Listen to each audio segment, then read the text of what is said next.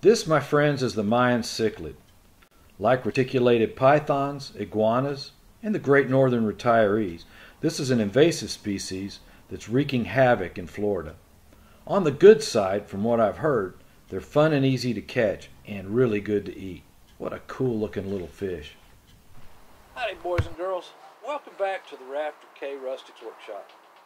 You know, after my baby Goliath grouper fishing lure video failed to quite make it to viral status, I wasn't going to do another fishing lure for a while, but I was watching this guy called Jetty Rocks Fishing the other day, and him and his daughter were out fishing in a ditch in Florida, and they're catching these Mayan cichlids. It looked like a really fun thing to make a lure out of. So, oh, by the way, one thing about it, I will leave a link to the guy Mike that does that channel. You know, he seems like just a really nice guy. He fishes with his wife and his kid, and it seems like a really good family. So, anyway, if you get a chance, go take a look at it. It's kind of odd. The thing about it, I never really liked a lot of shows that people seem to be all into, like Friends or Seinfeld, because I never liked the characters. I always, still to this day, like to watch Andy Griffith or Last Man Standing because I do like the characters. I guess it's the same way with the channels that I like to watch on YouTube. It's mostly people I like more than anything. One other thing before we get into this. In the last video I did, I mentioned that if I didn't get any comments on the format, I'd have to take it to mean that format was okay, but you wanted to see me do the next video naked. The vast majority of you did not comment. And since I'm a man of the people, I'll go ahead and wait while you take your clothes off. Why anybody would want to be naked while watching me carve a fishing lure is beyond me. But so is the idea of men having babies. So, as they say in the original gender-inclusive pronoun part of the country, y'all do y'all. Found the pieces of wood I need in the scrap pile. I think they're exactly what I'm looking for. This piece of walnut is going to go across the top of the back and the top fin there. This darker piece of walnut will be the stripes. The orangish red stuff, which I think is Paduke, obviously will be the red part, and then this piece of maple will be the bottom yellow part. Now, the maple looks awfully white now, but it'll yellow up a lot when I put in the clear coat. You'll see, trust me. I mean, hey, look, you're the naked guy watching me make a fishing lure, so don't judge. As my buddy Rich says, safety third. And if you've ever tried to cut small chunks on a table saw, you've probably also caught a flying chunk in the chest, or worse. A holder downer like the one I'm making here works great to make a good cut and to protect your fingers and face. When you wear it out, throw it in the firewood pile and make a new one. You're welcome for that little tidbit.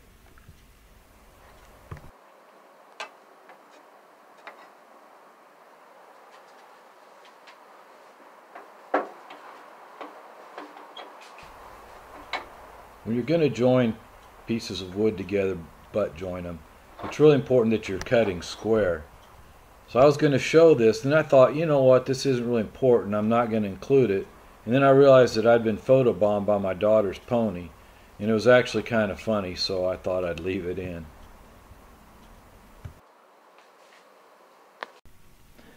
And now for a story that they probably wouldn't allow at the public library. Once a year, my dad took my brother Jim and me out of school for a week to go deer hunting with my friend Jeff and his dad. About a week before the trip, we would go to our teachers and tell them we were going to be out of town and why, and ask for permission to go and for homework. The rule was that if a teacher said no, we wouldn't get to go. None of them ever denied me, but I think Mrs. Craven, my 5th grade teacher at Emerson, might have considered it. Then she realized it meant I'd be gone for a whole glorious week, and she reluctantly gave her permission. It wasn't that I was a bad kid, it was just that if 5 kids were doing something, I'd be the one that got caught. It's a condition that served me well later in life because when the chance to say, I don't know, Rob Peaky's liquor store came up, I knew I'd be caught, so I didn't even try it. Those unlucky kids that got away with stuff while I was getting caught would probably think they could rob a liquor store and get away with that too. Chances are they're all in prison today and I'm free as a bird. Most of the teachers said there's no homework, just bring me some sausage. Anyone who's hunted pre-wildlife management era West Texas whitetails will probably agree that there are only 3 edible cuts of meat on them: the tenderloin, the backstrap, and the sausage. And the backstrap was a little iffy. While the sides are still parallel, this is a good time to cut the slot for the lip and to cut the angle cuts that are going to make the joint.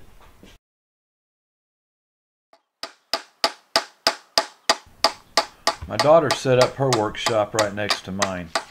I'm not sure what it is she's making, but it looks pretty serious, and maybe you can pick up something from it.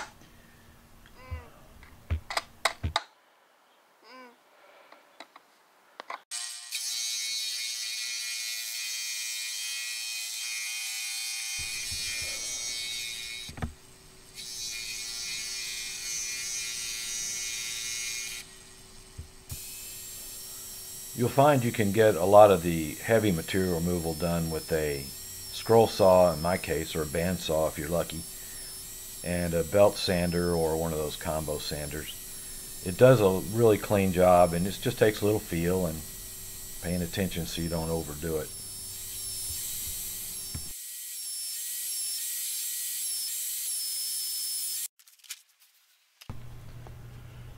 Here's a little trick I figured out to help artistically challenged people like me make the gill details the same on both sides.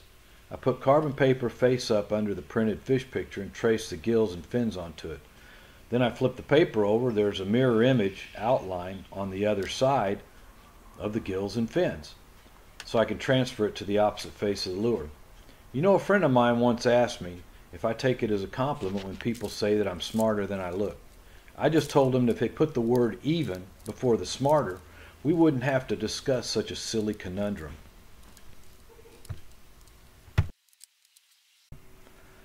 Now back to the story. Those trips made up some of my fondest memories growing up. It was a week of bonding with my dad and camping out with my brother Jeff and his dad, who I called Uncle Walt. I've threatened Jeff that someday I'd tell stories of those trips, but I don't know. Somehow, in spite of his misspent youth, see, I don't think he ever got caught doing anything, so who knows what he got away with then, or what he's still getting away with today. And I'm sure with the help of severely botched background check, he grew up to become an airline pilot. And for a real airline, too. Not like Spirit or something. He has to worry about his reputation. On the other hand, there's nobody to back up the tales like the Kent Pot affair, or the That's My Boy incident, which involved partial nudity. And I'm sure the statute of limitations has expired, so I may still do it. I may not, though, because he's likely to retaliate by spreading fake news stories about me, and then I'd have to go to my safe space with my emotional support chinchilla. The important takeaway here is that if some guy named Jeff posts wild stories about me in the comments, don't believe a word of it. It's not that he makes stuff up. He's just getting old and he tends to misremember.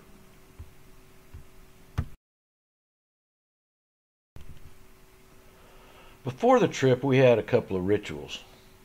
One was to go to Gibson's Discount Center and get new boots, thermal underwear, and other necessities for the trip.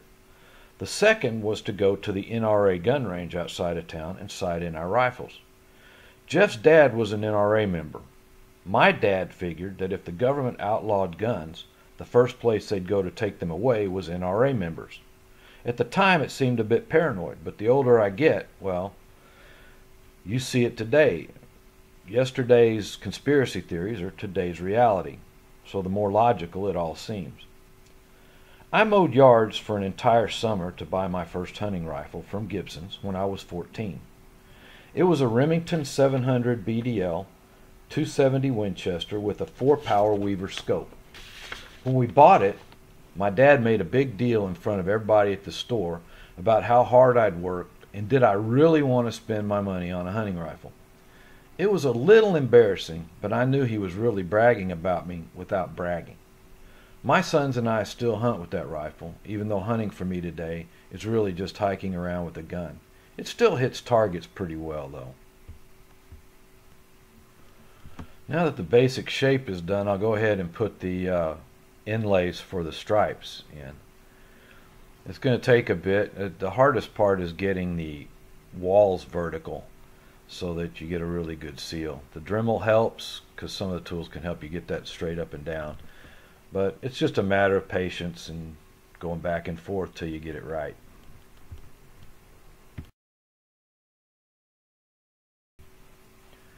When Jeff and I were 16, we got to go to the range on our own for the first time. Things were a lot different back then. I don't remember what a box of cartridges cost at the time, but we didn't waste a lot of shots. We took 3 shots, walked down to check the target, made an adjustment, took 3 shots. The cycle repeated until we had the scope adjusted back to where it was when we first got there. Then we took 3 more shots to check the grouping, and then we're done. When we were about halfway finished, we were joined by some guys who came loaded for bear. They had spotting scopes, which I'd seen in outdoor magazines, but never in person. Their rifles were in wooden cases, and their targets were life-size buck deer silhouettes. Nice bucks, too.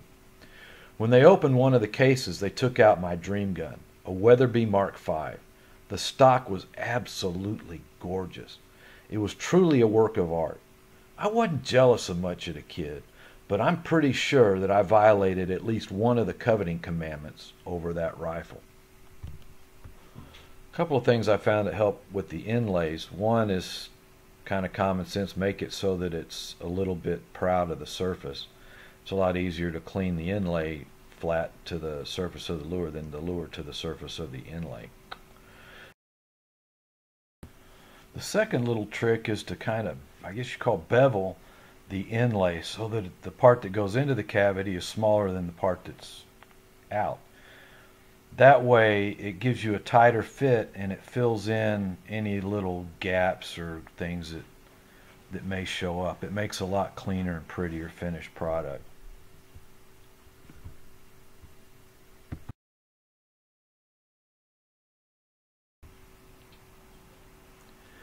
Jeff and I took our 3 shots and waited for them to take theirs. What followed sounded like a war zone, or Chicago on the weekend. I have no idea how many rounds they fired, but it was a pile.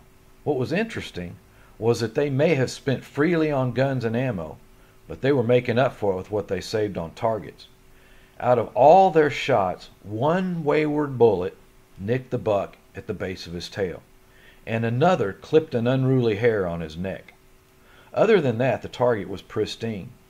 Jeff and I looked at our targets with masking tape covered holes all over them and realized that we'd been doing it all wrong. Obviously, a true sportsman shoots near the deer, then scares it so that it jumps in front of the bullet. It made shooting at the actual deer seem kind of like cheating. Where's the challenge in that? I never mastered their method, but I have developed the ability to flinch when I jerk the trigger. If a buck ever jumps straight up in the air when I shoot, that sucker is mine. When you're doing the fin details, you'll find that the pelvic fins, the ones up on his breast, tend to break off. And it's just a fact of life. It's because of the direction of the grain. You're making a thin piece and it's at a point where the layers tend to want to break apart. So you might want to take a little bit of artistic license and make the fins fold back so there's more surface area supporting them and they don't stick out quite so far. That way they also don't get in the way of the front hooks. I think Jeff, on the other hand, had the method down instinctively from childhood. One day we were at the park near his house and Jeff threw a big caliche clod at a little storage shed I was standing next to, hoping to scare me. I was looking away, so he yelled, "Duck!" I looked up to see the duck, and the clod hit me right square between the eyes.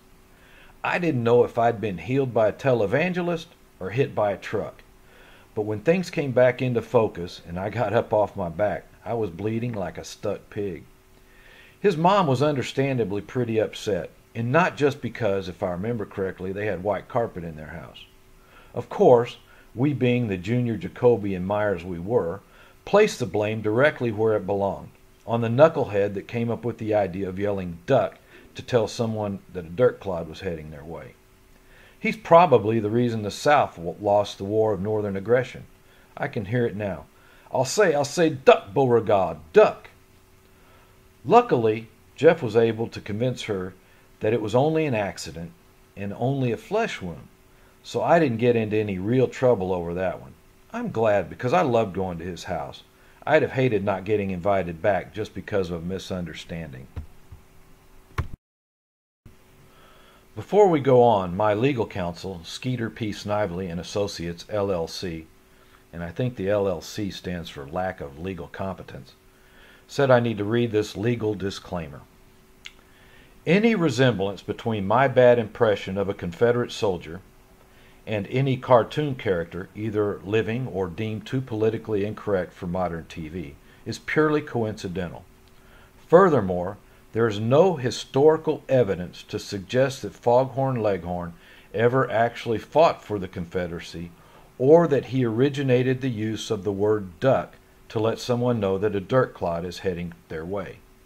However, statistical probability suggests a fair to middling chance that at some point a Confederate soldier named Beauregard did, for a brief moment in time, wish that he wouldn't have looked up to see the duck.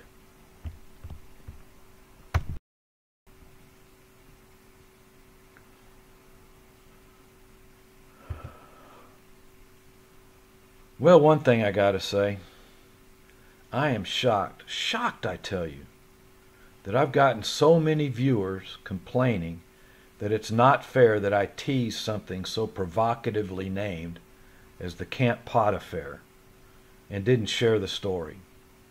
Like I said before, good taste, self-respect, and discretion say that I should keep it to myself. On the other hand, if I ever want to have as many subscribers as a girl that farts in a jar and sells it, well, what to do.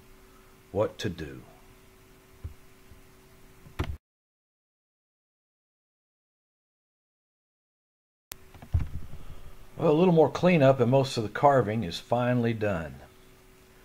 Next we're going to drill the eye sockets so I can put in the little holographic eyes. That's a 1/4 inch Forstner bit. Then the next thing to do is to complete the cuts and break apart the little lure at the joint. That's always a lot of fun. It's kind of that you've done a lot of work and you want to get this so that it breaks off, it cuts in the right place, and you just never know until you're done. It's still going to require a little bit of cleanup, but it came out pretty good.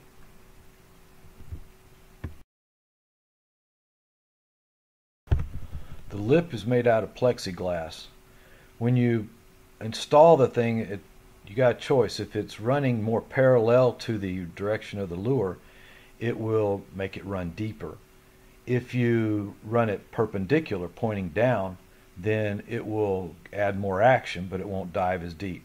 For this one, I chose a kind of heavy on action and not so much on depth because it's not a very deep running lure. Because of the shape of the fish, it's going to take a lot of weight to make this thing float vertically like it's supposed to. So what I'm going to do is drill the length of the fish through the joint, and that way I can put a whole lot more weight in. Then I'm going to plug that hole with a little dowel that I'm going to make out of the same wood.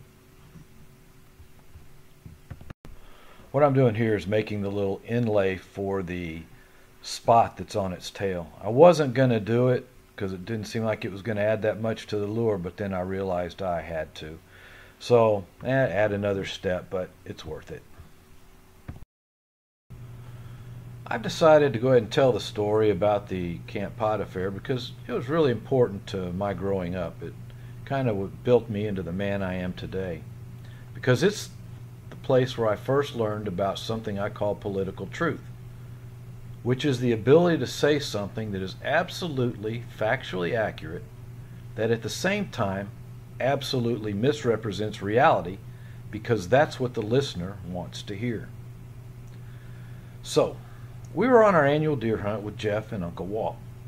In the old days, there weren't bathrooms everywhere you may want to camp, especially on the ranch.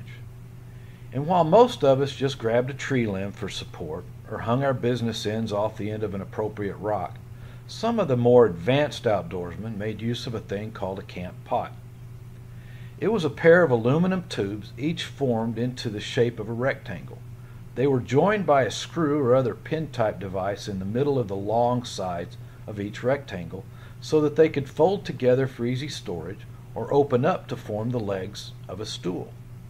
A plastic toilet seat was permanently attached to one tube and had a channel cut in the other opposite side where it would engage and in effect lock itself around the other tube, thus forming a structure that was capable of supporting a large person even after several days of eating deer camp food.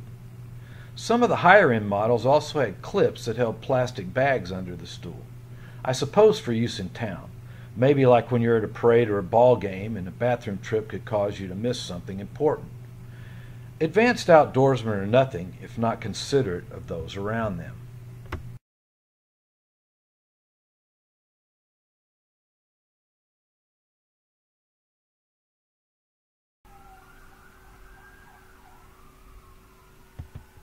So I put in what weight I thought I would need and then put a coat of clear on so that I could test it and see how this thing's going to function. As you can see, it's not going to stand up. So I added a little bit more weight, actually a good bit more weight. See what happens here. It's hard for you to see it. I put it right there. So it is staying upright. I throw it in, it goes upright. That's a good sign. And it's floating barely, so the lip isn't touching the bottom of the bolt. Our dads were, of course, advanced outdoorsmen. And while I don't know who owned the camp pot that we brought on that particular trip, I do know that Jeff and I soon found out that the plastic channel that was supposed to lock on the opposing tube was broken. Not all the way through so that it was noticeable when you assembled the stool, but only part way through so that if you shifted your weight during a power squeeze, it would slip off and the stool would collapse and you'd find yourself sitting on, well, another stool. One night, Jeff and I were in his tent, probably discussing the intricacies of last Sunday's sermon or working on next semester's homework, when his dad came in and asked where the camp pot was. Jeff, as politely as you please, said that it was next to the truck, but as the case with all political speech, he only told his dad what he wanted to hear. After all, nobody after a few days in a deer camp wants to hear that the camp pot is broken. That could ruin a person's whole day. We never could understand why his dad was so mad when he came back to the tent 15 minutes later. We would have asked, but Uncle Walt wasn't a politician, and he probably would have told us stuff we didn't want to hear.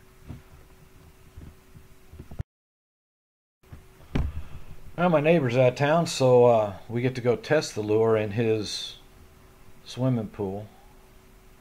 You can see it's pretty neutral buoyancy, and I like that. Look at that swimming action. It's so natural looking to me. It's really nice. I'm proud of this. So about does it for the Mayan Cichlid. I'd say I'm pretty happy overall with it. A little downside is that the Padauk came up darker than I'd hoped it would after the clear coat went on. The maple yellowed nicely. The walnut looks really good. The inlays came out nice. My daughter's pony was up close to the house and generously donated some tail hair to make a little bucktail, which I think adds to the lure. It looks pretty cool that way. The lip did a really good job. The weight I put in it worked well as far as making it pretty neutral buoyancy. The lip gave it a really nice swimming action. It goes about a foot deep, maybe a little deeper, but these are shallow water fish and that's what I wanted. So overall, I think the lure, this is one that probably could catch something. I'm really pleased with it. I want to thank you for watching. I hope you got a kick out of something in here. And, last thing, well, it's almost the last thing. If you got a chance, go ahead and subscribe to the channel. Leave a comment. Tell me what an idiot I am. I don't care. Have a good time. But last thing is, if you're watching this at the public library, it's probably a good time to put your clothes back on. Don't ask me how I know this, but they will take your card away from you. So, just saying. Y'all take care. We'll see you soon.